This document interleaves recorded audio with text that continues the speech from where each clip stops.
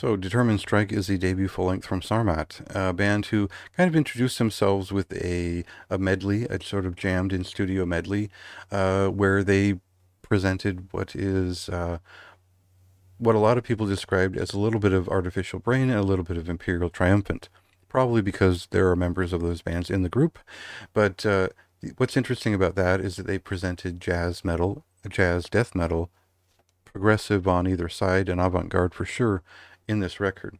And they've done so in a different way. I think that a lot of people out there have been looking for ways to combine competent modern jazz fusion and the avant-garde and aggressive dark side of it with extreme metal, and failed miserably. So this is maybe one of the few groups who I think make a coherent statement from it and make an entertaining record from it. And part of that is the people involved, of course, but also getting a little bit away from the Zorn-esque side of Imperial Triumphant, which is maybe a very deep abstraction for a lot of people, and then finding something that is you're able to follow here, and something that is maybe not catchy, but it is memorable in its sway. There's a certain swing to this record, as it's sort of trumpet driven, and there's saxophones all over the place. It really is like it wants to be a 50-50 combination if it could go that far. But still, there's an extreme death metal side to this record. So we'll cut into a song and see if we can make sense of that.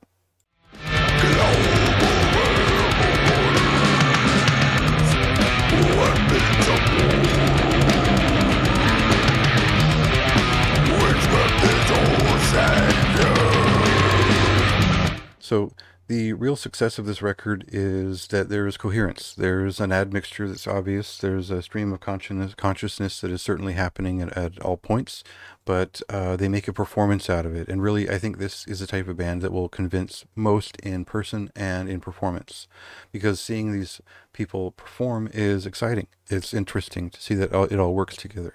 I think the drummer is particularly gifted in creating that little bit of chaos that you want from the aesthetics of free jazz, while the use of trumpets and saxophones gives it an unwieldy, reeling feeling that is cinematic and a little bit crazed. And then we get the vocalist who is kind of going all over the place, trying to work along with the music.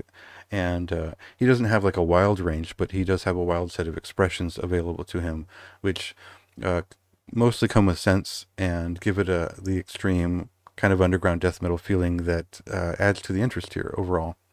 So obviously a big part of this is the bass and piano work from Steve Blanco. I don't know that he is still in the band. I think so, but obviously a stand-up performance here. If you watch the live video of them performing, it's a very impressive bass presence. I think even more so on the live recording. And overall, really interesting record. It's sort of like describing sand as it's moving. There's a lot to it. There's a lot of minutia to discover, and that's kind of the joy of it, but also the impenetrable nature of it. They don't quite make glass out of it. So yeah, I think the tag is Mahavishnu Orchestra and their sense of wild movement in the 70s, and Defeated Sanity and their sense of wild movement in the now. It kind of gets you there. That's not really correct, but I think that will get the right people in the door as to what this is and what's interesting about it.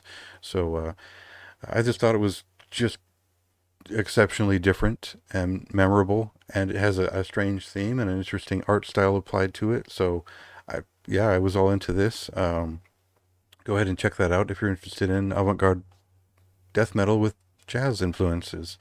Again, it's a high recommendation for me. You can read a lot more, probably more coherent thoughts in the written review, and check that out.